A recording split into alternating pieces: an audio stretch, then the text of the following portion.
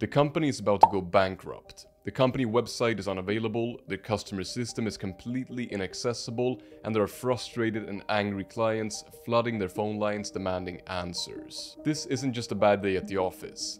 This is the third cybersecurity breach they faced this month alone. Confidential data is at risk, and the company's reputation is rapidly deteriorating. It is absolutely chaos, and the manager is about to give up. In this critical moment, the IT team becomes the company's last hope. They're not just fighting to fix the systems, but to actually save the entire company from bankruptcy. Now, this story isn't actually fake. It's a strong reminder of the vital role of IT in our modern world. Everything is online and relying on our technology to just work. But sometimes it just doesn't work by itself, and it's all thanks to IT professionals all around the world. They're really the backbone of any organization. Now, today I'm going to explain what information technology or IT actually is for beginners. First, it is all about using computers and technology to manage and process all sorts of information. Today, it is the foundation of how we communicate, do business, and many activities during our free time, like watch this fantastic YouTube video right now. Thanks for being here, by the way. It's from the apps on your phone to massive data centers where all sorts of data are being stored. IT is literally everywhere and touches every part of our modern world. Now, let's talk about the core areas of IT. And first, we have the computer hardware, of course.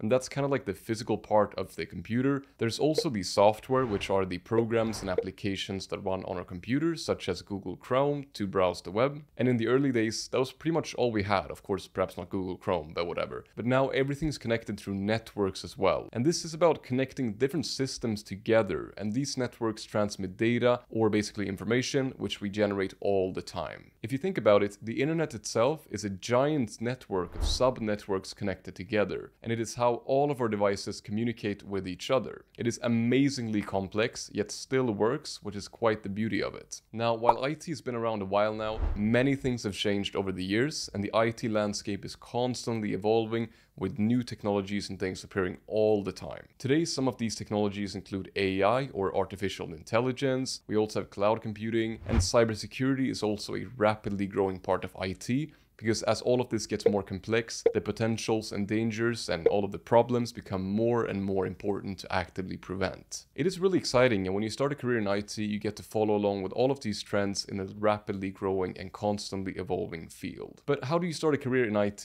Now, there's not just one perfect way, and I'm not going to try to tell you that in this video, and anybody that tries to tell you that, they're just lying to you. A lot of people will start as an IT help desk technician, or kind of like an IT support, which gives you a little bit of experience in IT and opens you up to many other high-paying IT jobs in the future. You can get a degree, you can do some internships, and you can also self-study many things online. But you don't need a degree to get started. There are fantastic online courses that teach you the fundamentals quickly. I'm very happy to partner with Course Careers, which I've done many times in the past, and they also offer an excellent IT bootcamp for complete beginners. The instructor is called Josh, and he has many years of experience and a huge audience on YouTube where he teaches exactly that, well, IT. They've actually helped thousands of people land IT jobs through their bootcamp with coaching, and it actually has real mentorship, a community, and lots of other resources as well to help you get a job. They even help you connect with actual employers and land a job after you completed the program, and it's also really inexpensive compared to other bootcamps, which usually cost tens of thousands of dollars.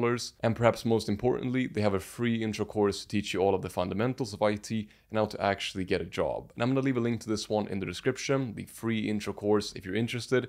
And regardless, I wish you good luck on your IT journey, and thanks for watching this video.